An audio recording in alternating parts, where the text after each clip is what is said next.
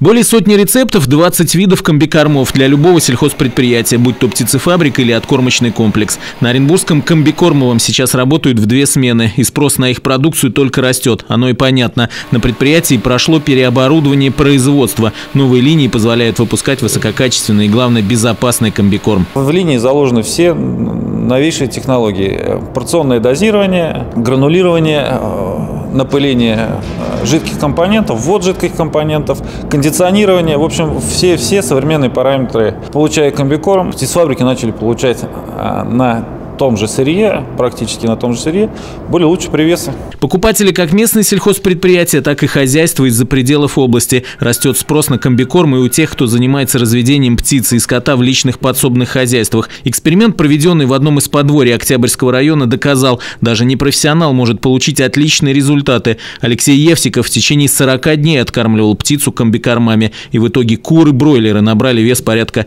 3 килограммов. Птица растет.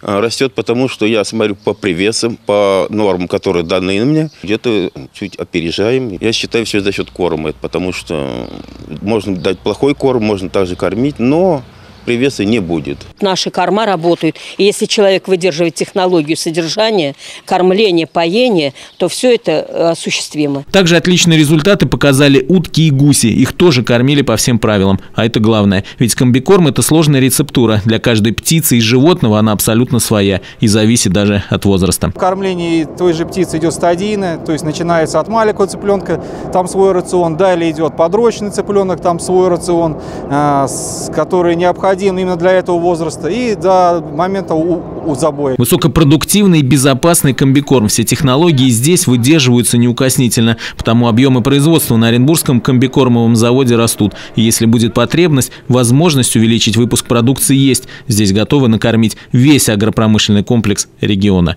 Юрий Мишенин, Виктор Гашенев. Наше время.